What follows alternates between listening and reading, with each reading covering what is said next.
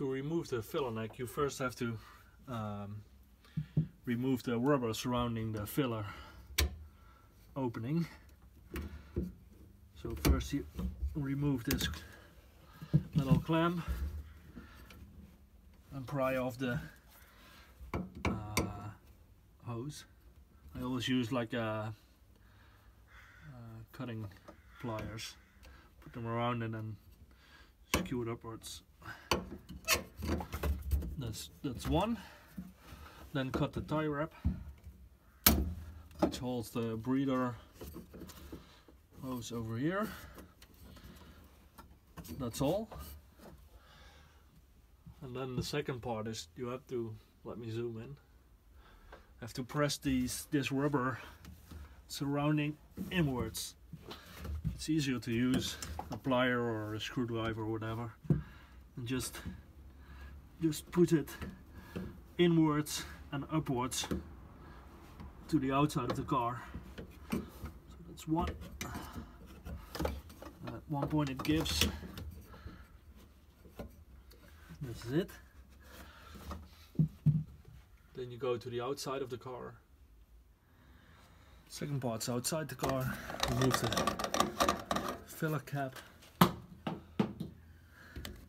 Then gently pry out the bottom hose leak, I don't know what's called, but this thing. Pry it upwards. Remove the hose that goes down to the downside of the lower side of the car first. Didn't show you that, but because it's gone in my car, but just pry that one out, and then you can just pull it upwards towards you, and it just pops off, and that's it. It's the filler neck rubber, part number 124652.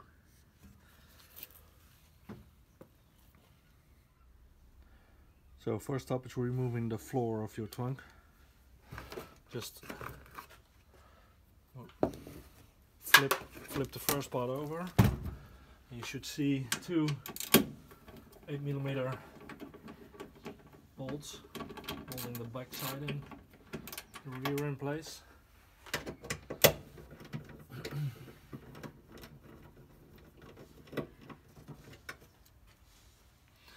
So that's the front. Then you move over to the first part over there, flip it to the back of the car, and there should be 6 or 8, we'll see in a minute, of the same bolts as in the back, and then afterwards you can remove the whole floor. So be careful, this is spring loaded. Oh, and as you can see, I already removed the bolts once before, I don't know why, but they're gone. So this is 1, 2, 3, 4, 5, 6 of these bolts. And afterwards you can lift the floor and pull it out from the back. So next up is removing the cover of the fuel pump, which is in the top of the fuel tank. Mine's fastened with 2 different bolts, one 8mm bolt, but this is, I think this is the original one. So it should be 2 Torx screws holding the plate down, but probably somebody in the past has lost a few of these bolts and replaced them with whatever they had beforehand. So remove the cover. It's kitted down, so you probably need to use some force to pry it loose. And there are 2 cables running through it. First is the fuel gauge wire and pump wire. And this one's, I don't know for sure, I think it's a speedometer for the newer models. So this can be stay in place, but this one has to be disconnected. So over here is another, can you see it? Yeah, you can see. There's another Torx screw for the ground, the pump, and I think the meter. So correctly put it back so we don't lose it. Then disconnect the plug. Yeah.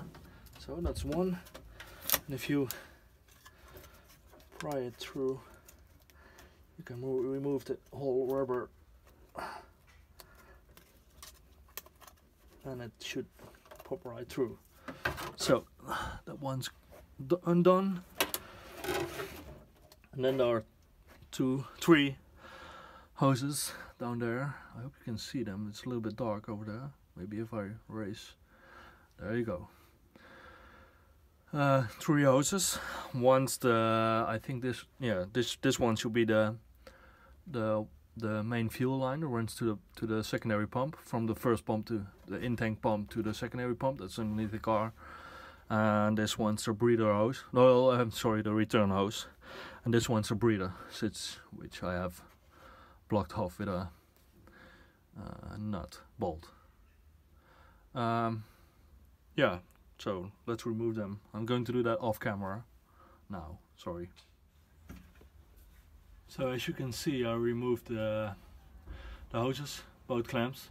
My clamps, I've replaced them I think a year, maybe 2 years ago, so mine were pretty good. They are stainless steel also, so I could remove them easily.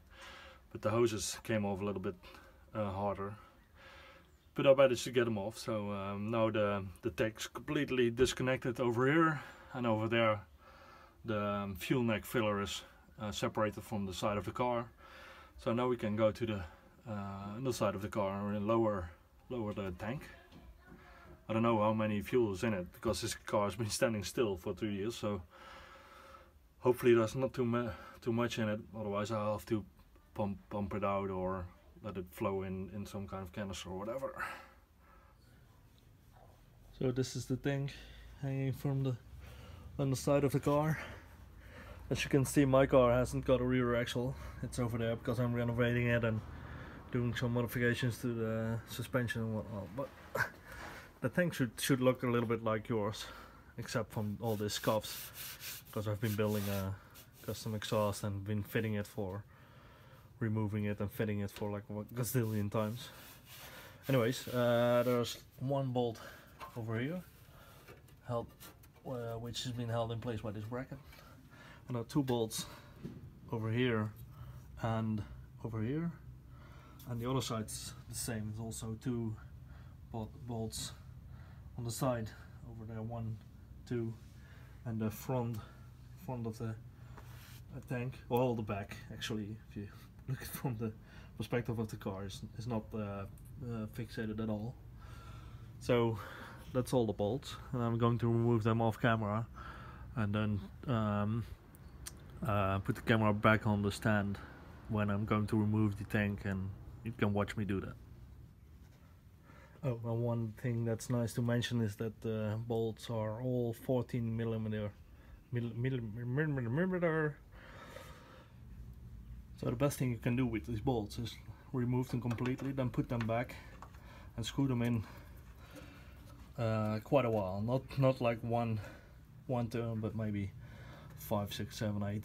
So when the tank is probably stuck to the frame rails with I don't know the English word, bitumen, tar or whatever, so it's sticking a little bit.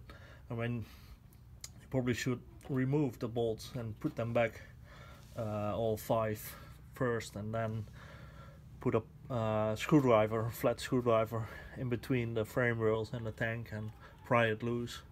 But you want to have the bolts in, especially when there's still fuel in the tank, so it doesn't fall down from the car completely at once. So it falls in the, like maybe 10 mil on the bolts, and then you can put your jack underneath the tank and finally remove the bolts and lower it slowly and controlled. So I found out there's probably still a lot of fuel in this tank, just by feeling how heavy it was when the bolts were almost undone.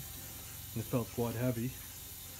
And the tank, I've got one, the busted one laying over here, it's quite light, so I think there's still a lot in it. So I whipped up an old fuel pump with some hoses, and I put a hose in the tank. And now I'll just wait until this 25-liter canister is filled, and then I'm going to remove the tank.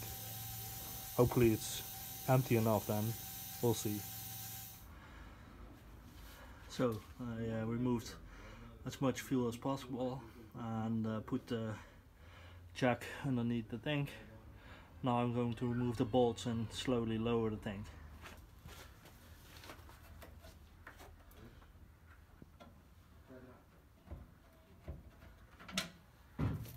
That's one.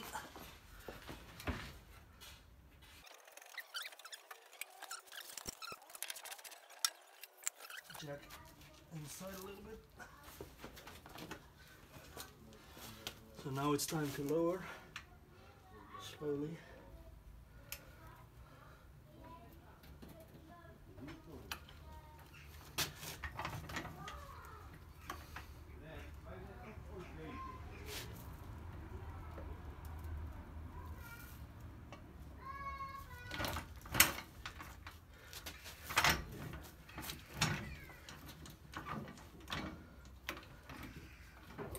So now it's hanging on the filler neck, which is on the other side, and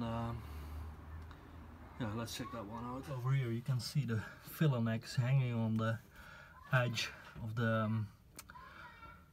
body panel. And we have to press it down a little bit, and it's hard to do with one hand. Press it down and yank it out. And be sure not to pinch your fingers between the body and the filler neck while in the progress. So keep your hand on the inside, press it down and inside, and it comes out because it's stuck on this ridge. So now we face our next problem, because the tank's hanging like this, and the filler neck makes this move up. So we have this banana shape, and we should, in an ideal world, be able to pull it down and up, like in a, I don't know, this kind of motion. But the tank will hit the body on the left side, so we can't do that. So the trick is to, if you want to keep the filler neck on, you can also remove. There's a clamp I can show you. There's a clamp over here. You can remove this one and then remove the filler neck from the tank, and then you can just drop it and pull it out. But these clamps are, well, not expensive, but kind of hard to get, and they're Volvo, especially made for Volvo. Well, at least I haven't seen them on other cars or other applications yet. So, and they're also always quite rusty, so they'll probably break. So the best and foremost easiest thing to do is to drop the tank with the filler neck too.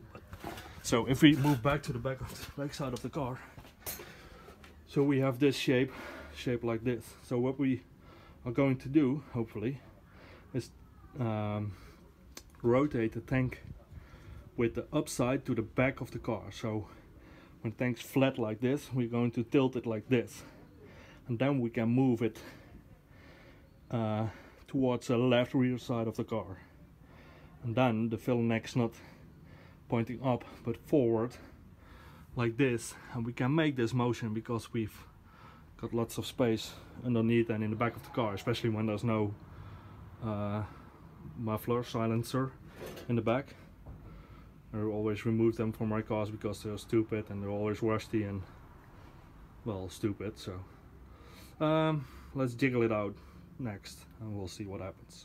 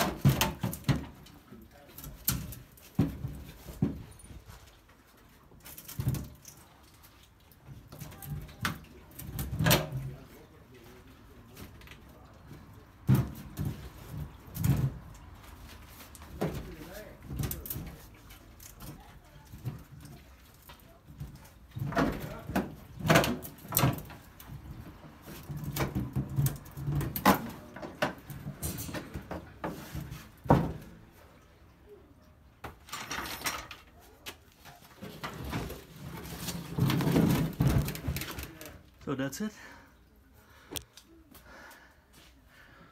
We've got the complete fuel tank over here. Now let's inspect it and use it on the other car. So I tested the tank by putting it on the sides with some fuel in it. There is still fuel in it and nothing leaked out, so the edges are good. And I cleaned them with a steel brush, as you can see, with all the debris laying around. And then I used bitumen, it's Dutch, tar, some kind of tar, to smear in all the flat spots and edges, so no moisture will get in and continue the rust process. So this will probably be good for a few years. And it saves me 200 euros for a new tank, so I'm happy. It's going in this shit box. So, okay, bye. So next up we'll be putting the tank back. That will be a little bit hard because there's still fuel in it, and but I did clean off all the bolts, which, as you can see, doesn't really matter, but when I'm laying under the car balancing this tank over my head, I don't want to be the bolts to be rusty and hard to get in place. So this will ensure that they will screw in smoothly. So let's see what happens and if I can pull it off on my own.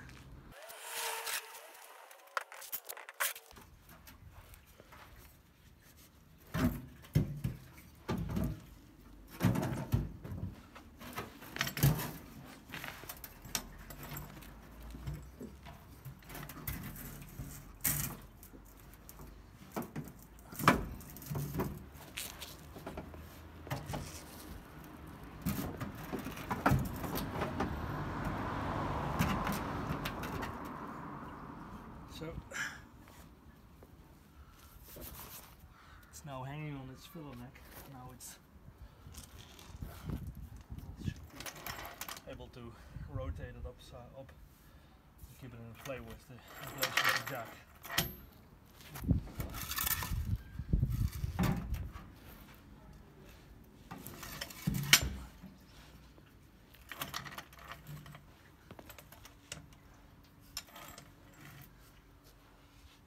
Oh yeah, I forgot one thing. I have to replace the fuel lines before I continue. So a little break from the remounting of the fuel tank, because I had to replace the fuel lines from the secondary or main pump. Just depends on your view. Up through the hole. I bought them a little bit oversized so I can cut them to length when the tank's back in. The reason I did that was because of the state of the old fuel hose, which were probably 30 years old and looked like this. Yeah, I thought it would be wise to replace them with some new hoses. It's just was about 14 euros with the new hose clamps, so that's not big of a deal. So now let's get back to mounting the tank.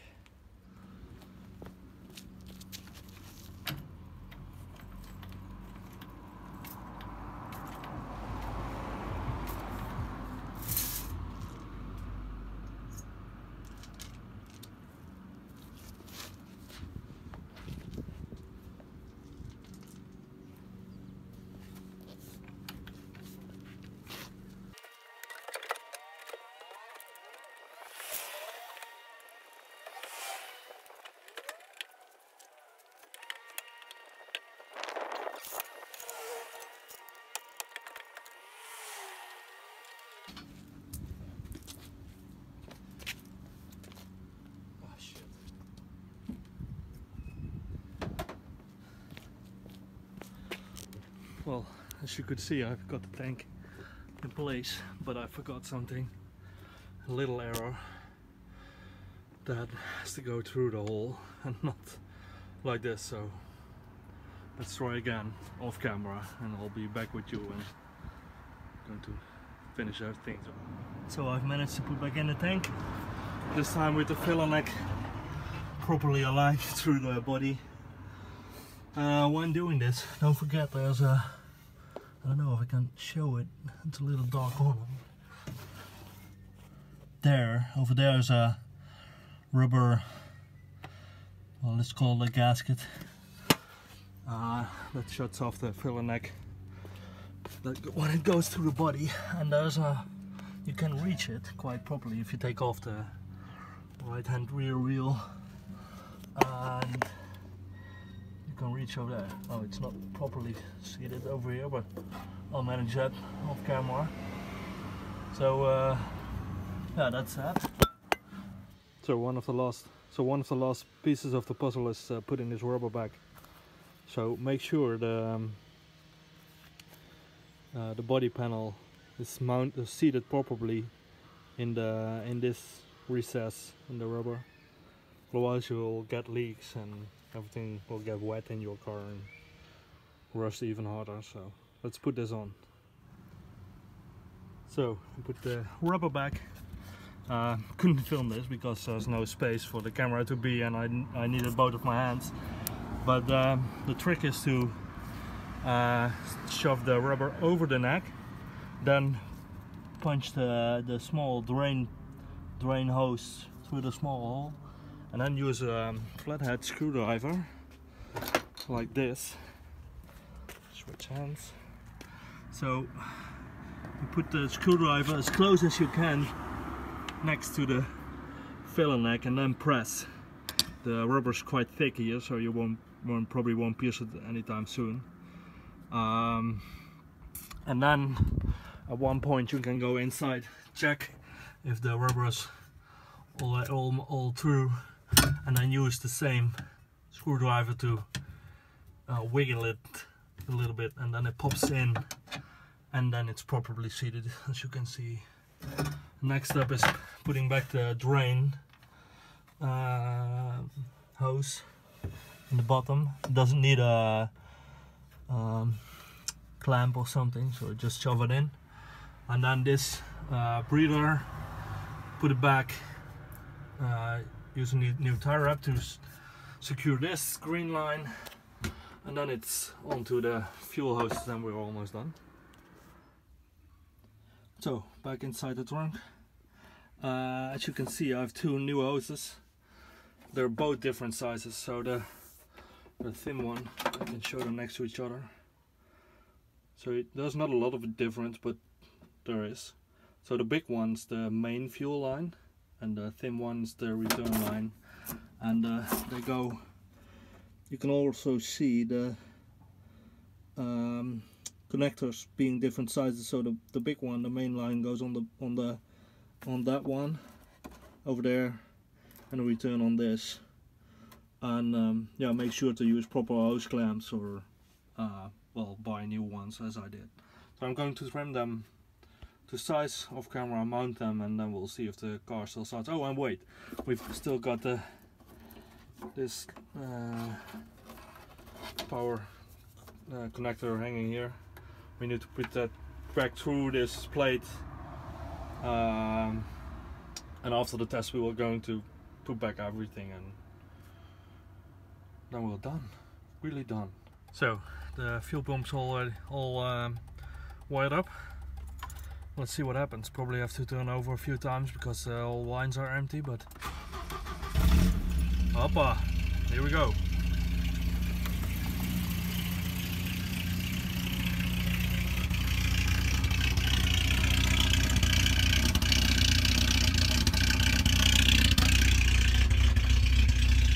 Now let's put everything back and enjoy the ride.